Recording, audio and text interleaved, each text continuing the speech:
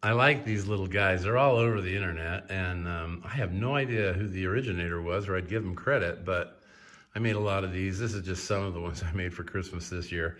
I made one for each of the boys, each of the fathers in our family. I made one for Gary Nelson, my friend, who helped me review the book on my dad.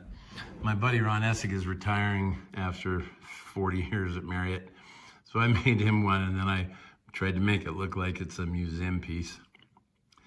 And then we made one for Bob and Robert and Kathy Clark, and they have a dog named Georgie, I think it is. And then Catherine got a new dog. They named Margaret, or Maggie, or they call her Maggie Thatcher, the Iron Lady. Anyway, so I made this for Kate. These are fun, and I like making them. And there's so many different kinds. There's dogs and cats. I've made several over the years, but terrific fun.